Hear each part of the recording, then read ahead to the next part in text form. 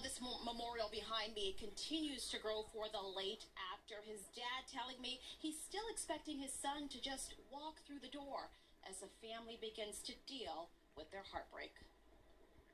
But you know, as a father, that's a fear you always have, that one of your children will go before you. Paul Walker III cherishes his last conversation with son Paul, a visit that turned out to be the last when the two had lunch over laughs here at his favorite neighborhood stop. I made it a point every time I saw him or my children was to hug them and kiss them and tell them this every other sentence if I could, you know, I love you.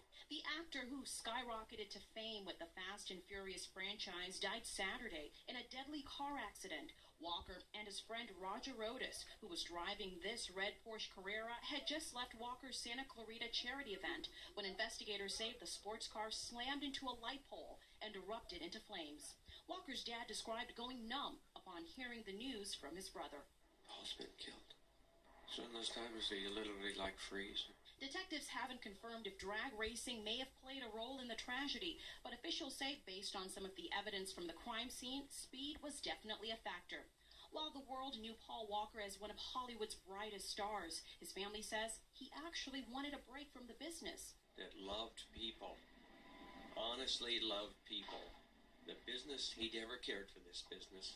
It just happened. And many times he wanted to quit. Walker's father and siblings are working on funeral arrangements now with one of the actor's co-stars and closest friends, Tyrese, among many mourning the loss of a young life snatched in an instant. And the bodies were so badly burned, coroners are trying to obtain dental records just so they can identify the victims. No timeline yet on that autopsy. It could be performed as early as tomorrow, but officials say more likely later this week.